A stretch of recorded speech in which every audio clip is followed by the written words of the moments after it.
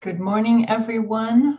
We'll get going here with our first module, which is continuing the welcome and an overview here as we dig in a bit into all the soil invertebrates and their connection with soil health.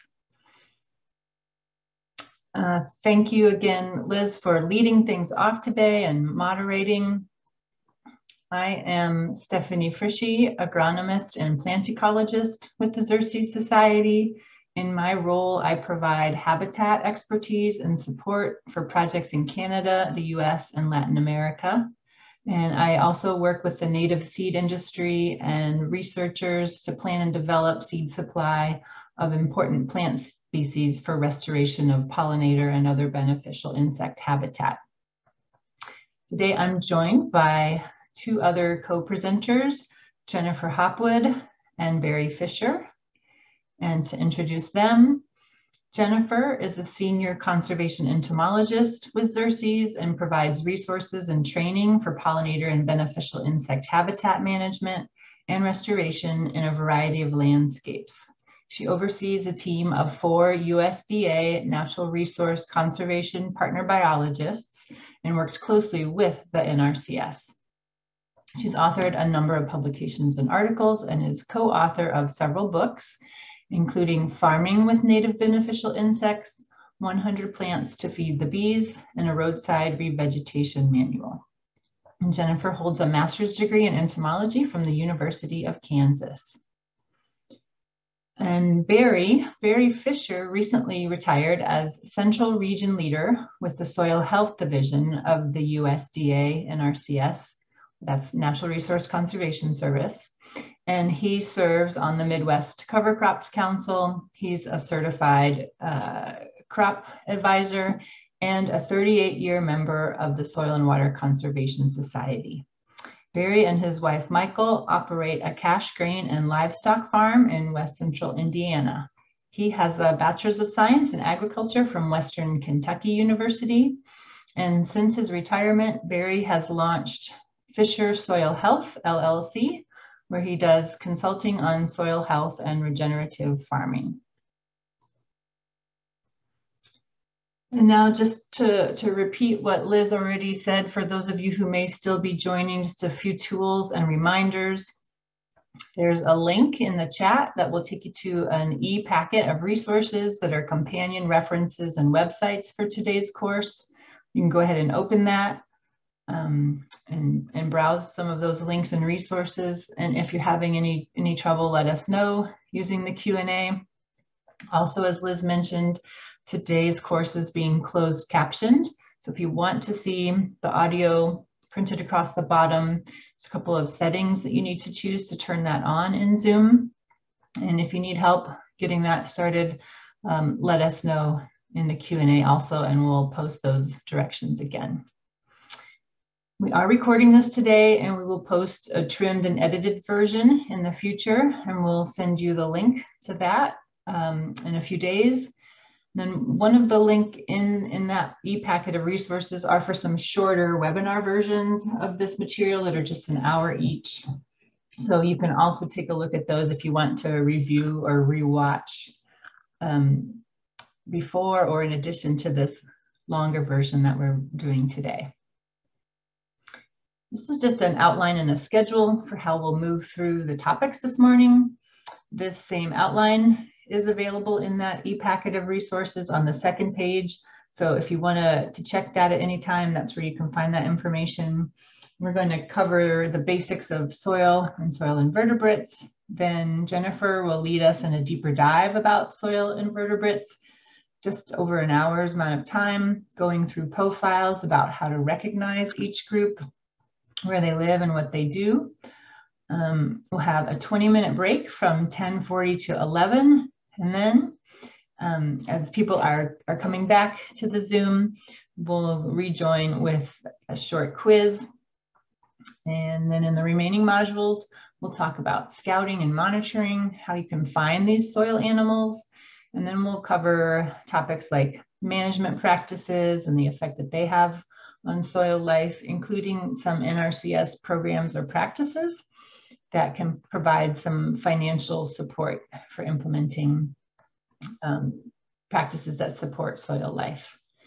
Then in Module 6, from 11:40 to 12:20, Barry will be doing a deeper dive into soil health management as a system with some case studies as examples. And then we'll wrap things up by going over some resources. And we have an open period of Q&A scheduled for the end. And then again, at the very end, when you exit the Zoom, an evaluation will pop up for you to complete, please. And we know that 4 hours is a long time to attend something virtually. So we have built in a few instances throughout this morning where we're going to ask you to provide some input and to be a little bit interactive with us here. And we're actually going to go to one of those times right now when we'd like to hear from you. So Liz is going to open a poll here, and to get a sense of who's in the audience, please select which of the following categories best fits your role or interest in soil invertebrate conservation. So you can use that window that has popped up as the poll, and then select and submit your response, please.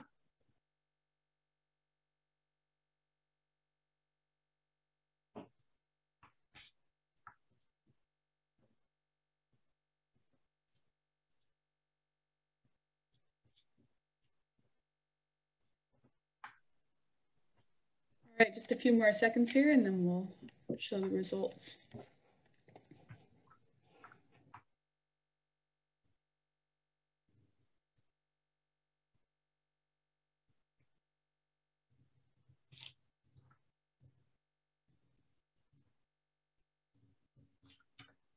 Okay, great. So Liz has got the results displayed there. Looks like there's a wide range of folks. The majority are NRCS conservation planners at 58%, and another 11% are science and technology support within NRCS. Another 11% are farmers of crops or livestock, and then we also have some interested community members, cooperative extension, master gardeners, and crop consultants and biologists. So a good diversity and cross-section here of folks. Okay, thank you for the poll, Liz.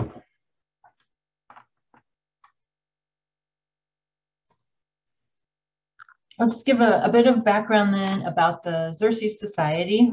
It's an international conservation organization focused on invertebrates and their habitats. We were formed in 1971 by Dr. Robert Michael Pyle initially as an organization of butterfly scientists.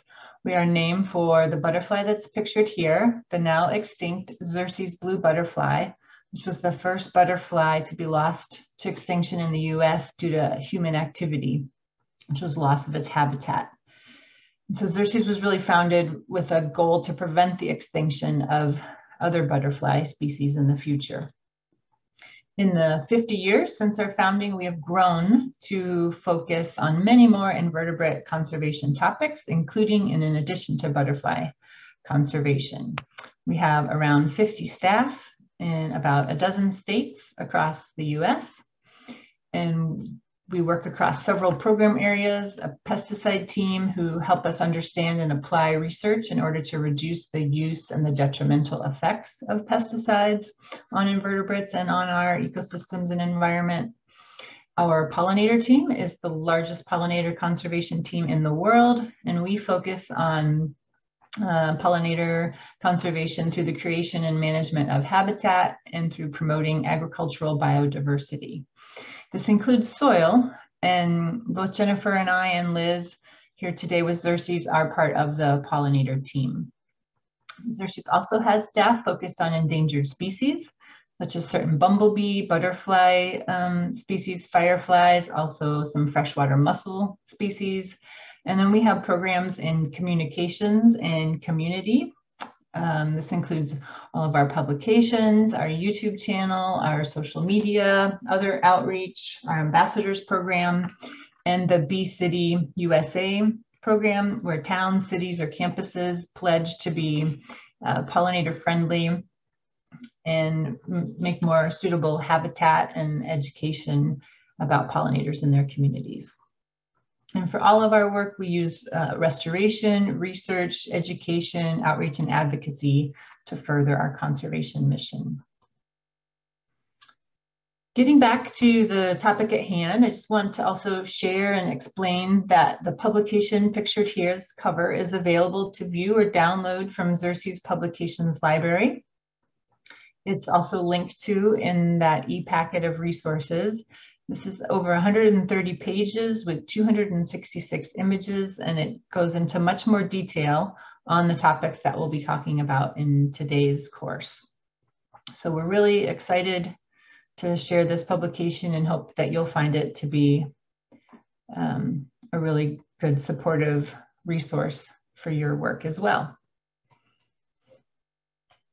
And also I'd like to acknowledge and thank our grant funders. We could not do this work without their support.